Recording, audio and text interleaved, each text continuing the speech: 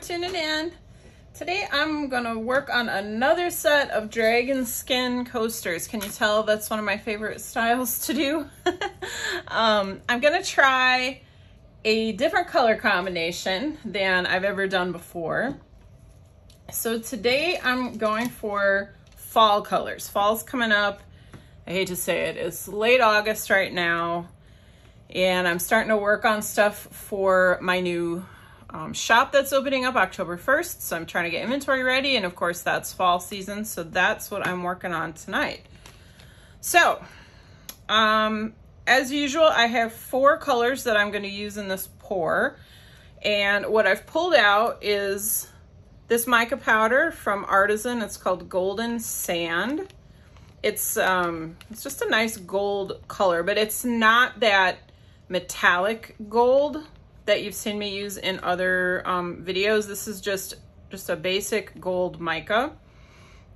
But I do have a metallic gold as well. This is the Pearl-X Brilliant Gold.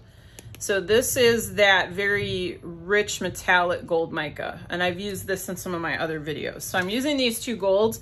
I don't know if it's gonna make a difference having the 2. This one is a lot lighter. It tends to float more, and this one tends to sink. So I'm curious to see if I get any kind of reactions like that. Then for a darker color, I'm using Mixol. This is the dark brown tint. It's color number 23, and this is just a really, really nice brown.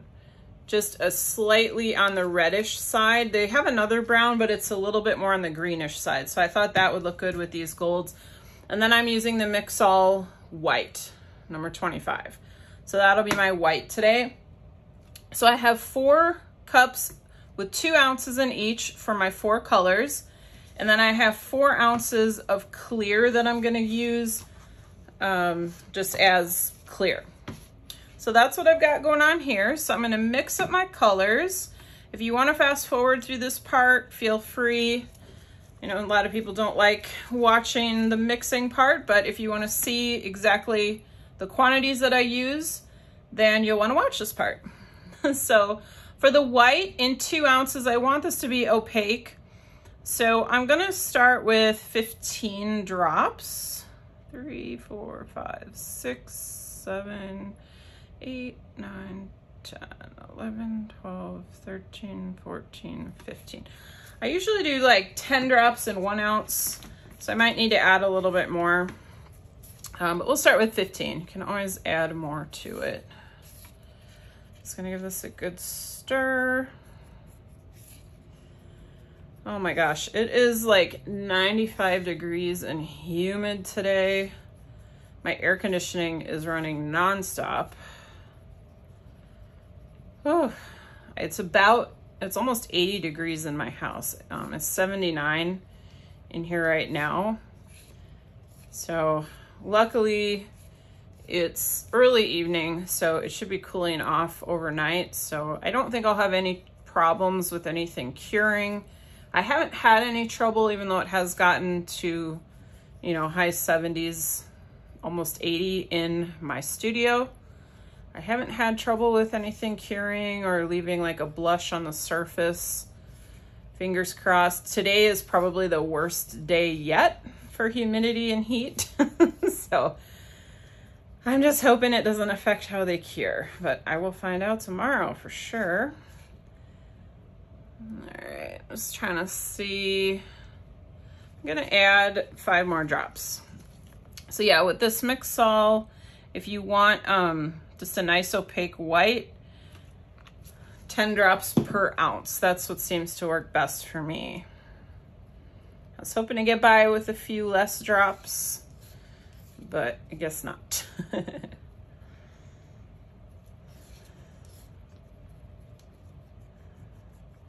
These Mixol colorants just blend so nicely into resin.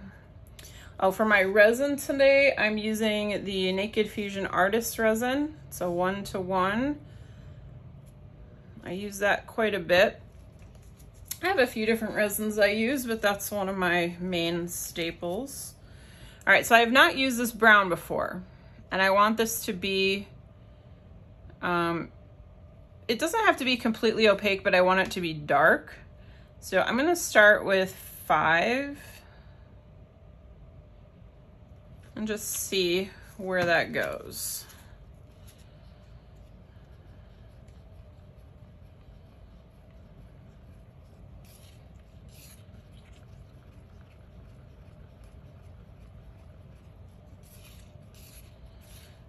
Whenever you're mixing color, you always want to make sure you're scraping your cup, the sides, the bottom, just to make sure it's mixed all the way in.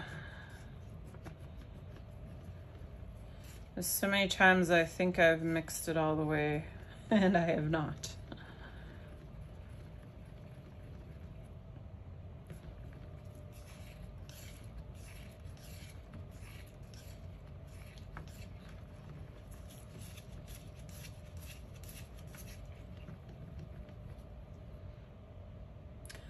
All right, so that is pretty transparent. I'm gonna add 5 more drops.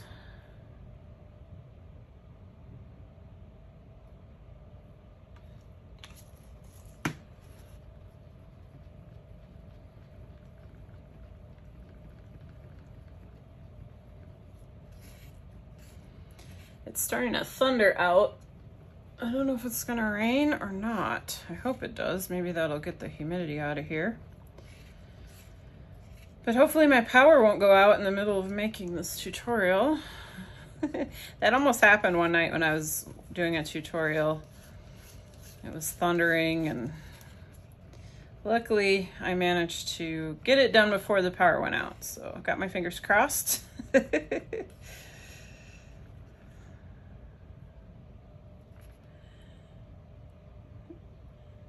Okay, I think that looks pretty good. It's still semi-transparent, but it's still got a nice dark color brown to it. All right, so now to the artisan mica, the golden sand. I'm just gonna do 1 scoop.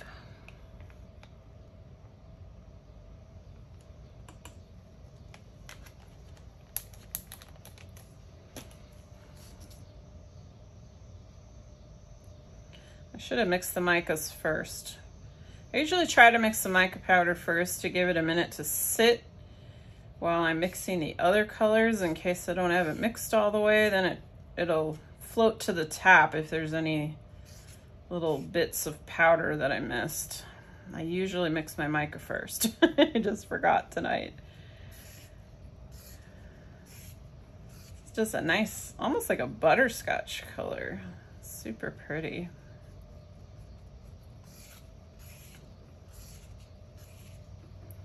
Micas you have to mix a little bit more than some other colorants, just to make sure that powder is all the way mixed in. If you don't mix it all the way and you pour it, you're gonna end up with little bits of powder on the mold side of your design. So if the mold side's the bottom of your coaster, that may not be the end of the world, but in this case, the mold side's actually gonna be the top of my coaster. So I definitely want this mixed thoroughly.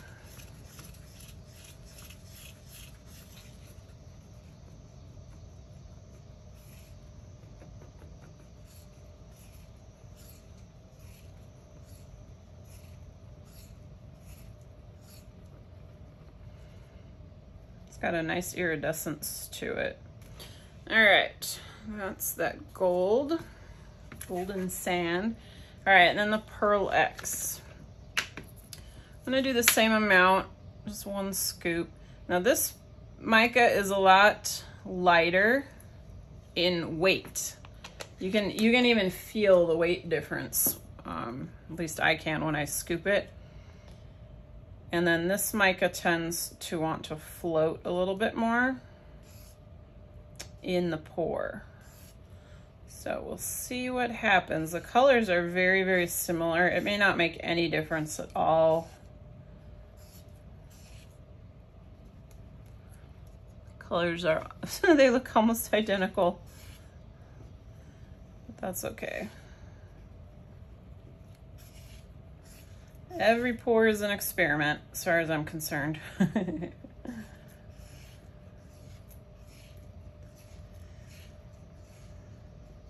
keep saying I want to do one with copper and green. I just have not found the time, but that's another good fall combination. So I'm probably gonna try and do a set of those for fall. Got lots of cool things coming up that I'm gonna be working on to get my shop open. I'm gonna be doing some tumblers. I've got some clocks coming down the pike. Well, let me show you this really quick. I screwed this up and I have to try and fix it, so I can't finish it just yet, but look at that. This is a sculpted panel. It's just a wooden sculpted panel I got from Bare Woods. And I painted it and I poured in it, but I was stupid and I didn't use any mold release on this edge piece and I can't get it off. So I've got to try and heat this up and remove it and then do a lot of sanding before I can put my top coat on it. But this is going to be a clock. And I am in the middle of this tutorial and I'm to the step where I got to take this off and I'm like, ah! So I got to work on that. But that's one of the things that I'm going to be putting in my store. I'm going to have a bunch of different designs. I got several different sculpted panels for that. And I have a million ideas of, you know, different colors to use on them and different things to do with those. So I have those coming up. I've got some ceramic pieces I'm going to be pouring on. I'm going to be doing some more of those freeform vases. So I have a lot, and I'm going to be doing tutorials for a lot of that stuff. So it's going to be a very busy month getting everything ready. I'm so excited though. I used to own a little gift store years ago. No, not years ago, 2 years ago. Feels like forever ago.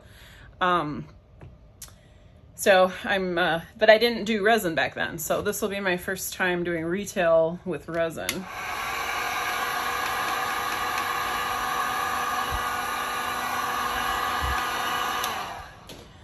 Okay, all right, so we're ready to pour. So before I pour, you see I've got these cups sitting here. I'm actually gonna get the next batch of resin mixing while I pour this. I have a mixer off to the side. So I'm gonna get this resin going and then I'll be right back. So there's the resin on the mixer. Let's see it spinning away there. So by the time I'm done pouring these coasters, these will be pretty much ready to go. I'll just have to give them maybe 30 seconds more hand stirring, but it's amazingly useful.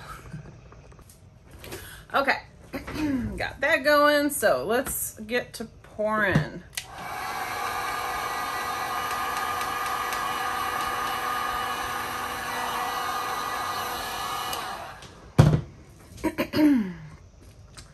All right, so I am going to start with a clear, as I always do.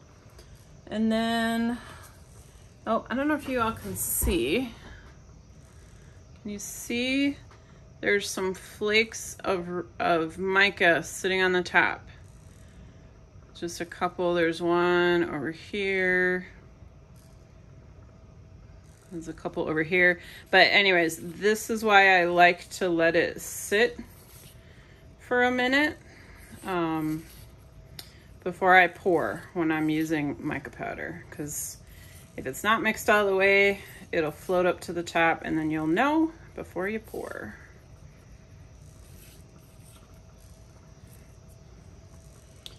This one doesn't have any of those issues. My lighting is so bad. This one's got a little more of that metallic sheen to it, but no flakes on top. Okay, so like I was saying, clear first, then this mica. Then I'm gonna do the dark brown. I'm gonna do the white and then the gold mica. So that's gonna be my first layer. And then I'll have to think about what I'm gonna do for my second layer.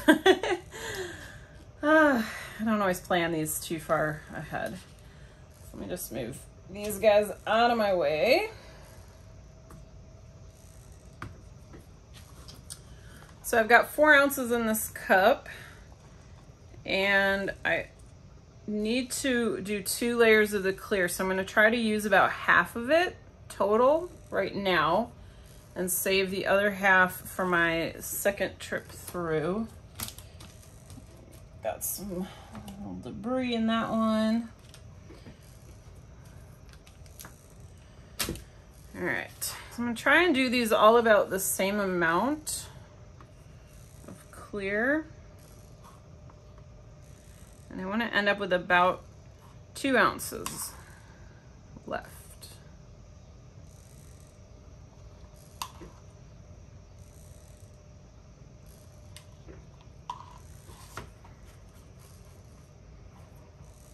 It's got a smidge over 2 ounces, just like a little tiny hair.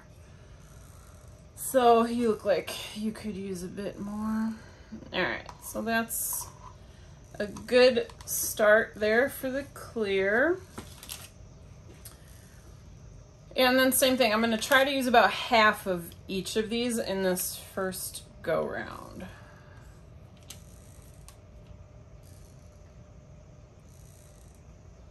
I'm just gonna start with a small amount. I can always come back in with a little bit more.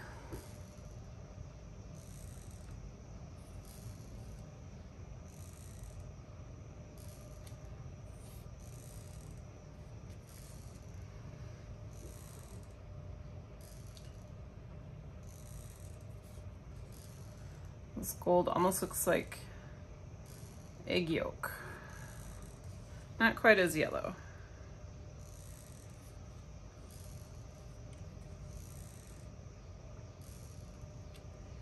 That's why I went with a dark brown with this gold, because I think it'll, hopefully, I'm hoping it kind of tames that yellow side of it. I'm gonna add just not quite halfway yet, so I'm just gonna add a little bit more.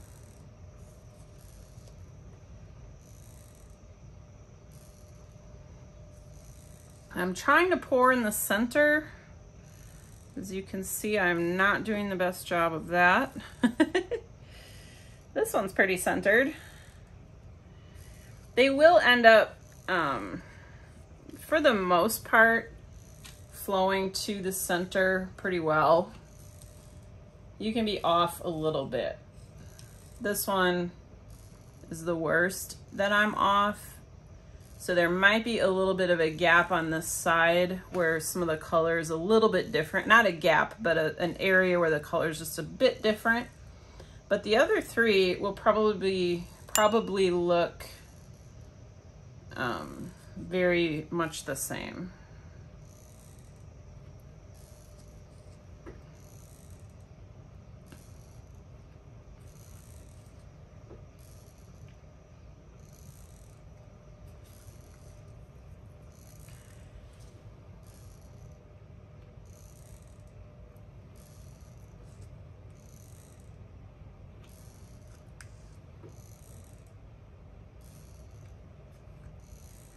It's real important when you do this style of coaster that you have a level table. I just have a little level, it's about this long. And I just lay it on my board, and I've got, I think I have a popsicle stick under one of these sides just to raise it up a little, because my table is not perfectly level.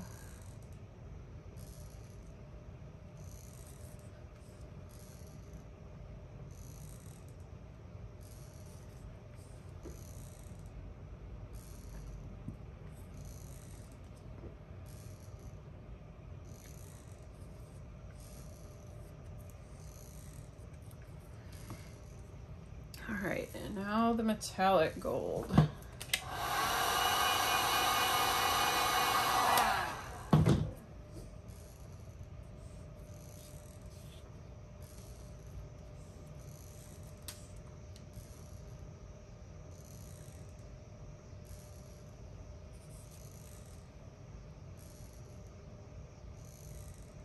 It pours a little different than the other gold. I don't know how much attention you pay to how things pour, but I can kind of feel a difference how it's actually coming out of the cup. It feels smoother. I don't know how else to describe that, but that's kind of the feeling I'm getting here. All right, so let me hit these with the heat gun.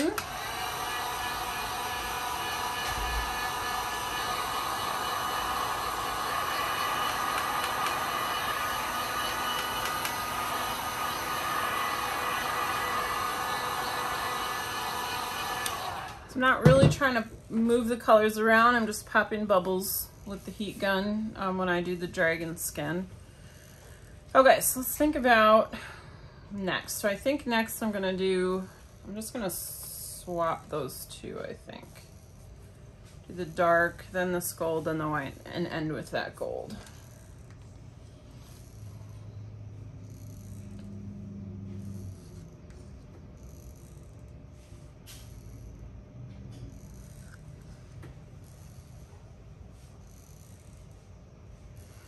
So I get a lot of questions as to why I use all these different colors. You know, if you would get the same kind of reaction if you just used mica powder, and you would get a similar effect, but when you use colors that have different weights, they tend to fall through each other and create some pretty unique things. So I don't know if you would get the exact same look. You know, for example, if I only used the gold sand mica and clear, I don't think I would, because you need this dark color to kind of fall through the mica so that there's like dark crackles in there. The white is heavy and it's gonna push it down, and the white and the gold together seem to create some kind of a reaction. It almost looks like bubbles, but it's not bubbles, but it creates like this this texture. So yes, you can absolutely get a Dragonskin effect with just mica, because I've done that. I've even got some videos on my channel where I've done that, where I've poured just mica around the edge and you get like those Dragonskin crackly edges, but you don't get the interesting mixture that happens when you combine different colors and different colorants. So the Mix All White is amazing for how it reacts with resin and other colors. So I love to include that when I'm doing this kind of a pour. I love to include pigment pastes with a mica. You know, one cup might have a pigment paste and one might have a mica. You always need a mica to really get the crackle, but really having those different weights and different colors gets you the best kind of Dragonskin, in my opinion. But everybody likes different things. So I would say experiment. If you don't have a ton of colors, and maybe you just have mica, just try it with mica. I've done some pours with 2 different colors of mica, and it's really fun how they blend together. So just try things. There's no harm in trying, and there's no really such thing as failing, because there's always something to learn. So even if the pour doesn't end up exactly how you picture it in your head, which happens to me all the time, trust me, there's a lot of videos you guys do not see because the result is like, but I always learn something from it. So it's still valuable. And then I take what I learn and I use it in my next pour, and then in my next pour. And then eventually I get to where I feel confident enough in sharing my knowledge that I can put a video together. But there's videos on my channel where I've made mistakes or things don't turn out exactly how I envisioned. And that's okay, because, you know, we're all learning. So don't ever feel bad about learning. or being a beginner. Don't ever feel bad about that. Everybody starts somewhere. My resin's starting to get thick.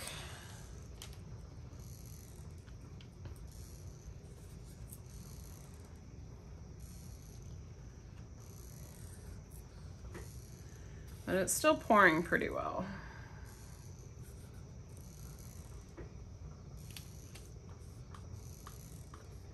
Starting to see some really cool things happening around the edges. It's finally reached the edges and starting to come back towards the center now.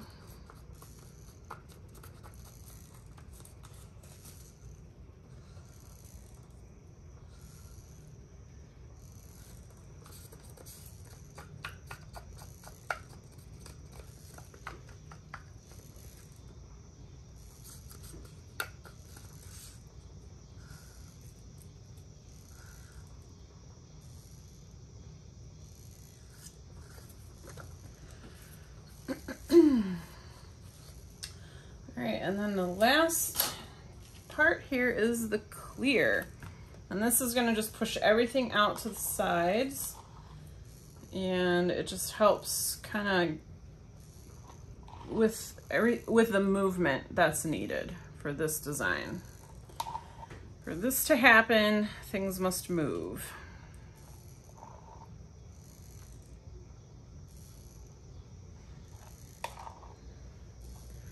I'm going to try and make sure they're all about the same depth.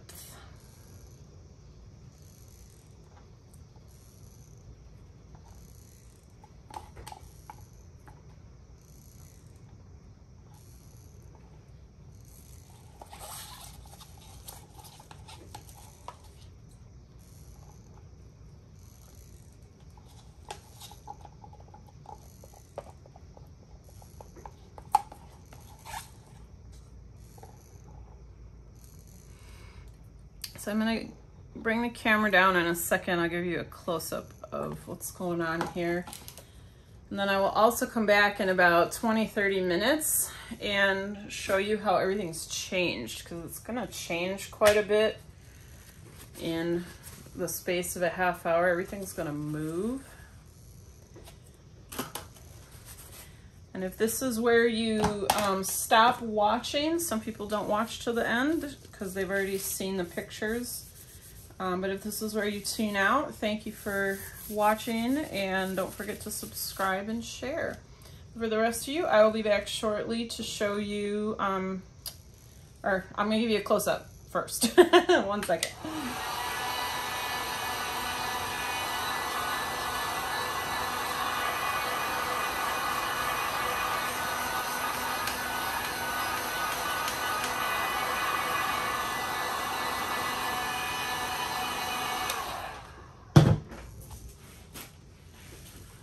All right, so let me bring this down. Oh, look at that. That is just amazing. I can't get enough of resin. Those rings, all that movement around the edge. So pretty how the brown and the gold are blending. So yeah, everything is gonna continue moving towards the center. And like I said, I'll come back in about 20 minutes or so and show you the progress. So, see you in a bit. Oh. All right, guys, it's been about 20 minutes or so, and just wanted to give you an update to show you how these are closing up. So I'm gonna say in another 20 minutes, they'll probably be almost all the way closed. They might be about the size of a quarter left open in the center. But you can see all of the amazing reactions that are going on in there. And that is from using all those different types of colorants. The white, the 2 different golds, you get those unique reactions from that. So, all right, so I will see you guys tomorrow to unmold these. All right, it has been about, I don't know, 15 hours or so, and they're nice and cured. You can see the circles closed up, a little bit bigger than the size of a quarter. And this is the one that I said might have something kind of weird on the side because I poured it way off center. So that's what happened, but it's on the back. So we'll see what the front looks like. So I'm eager to get these demolded.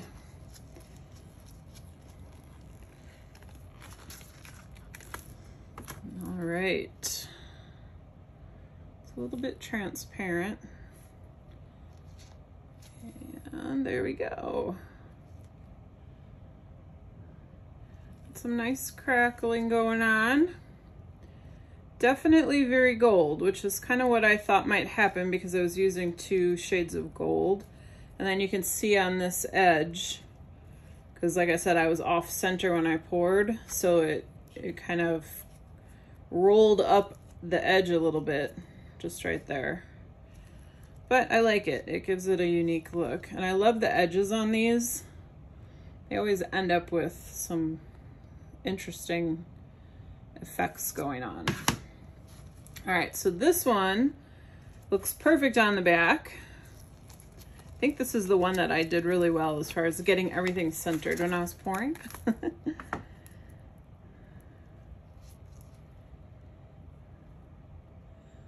So it's pretty uniform. The rim is pretty uniform. It's a little thinner on this side, but not bad. Looks good. All right, this one's got some stuff going on here. We'll see if that transfers over to the front side. Oh, yeah. That one's got a big,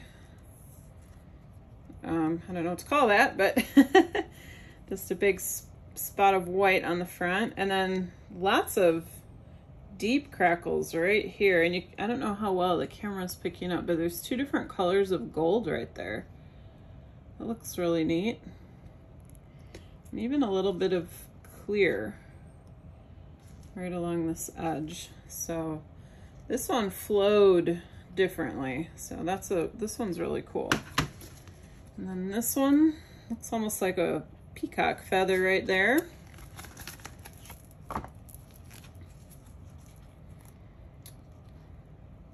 So this one's got a nice rim, and then it kind of blends a little bit there. So they're all very different. These 2 are kind of similar, and then these 2 both have a little bit going on the edge. So let's come in for a close up. It's hard with my lights. There's so much glare.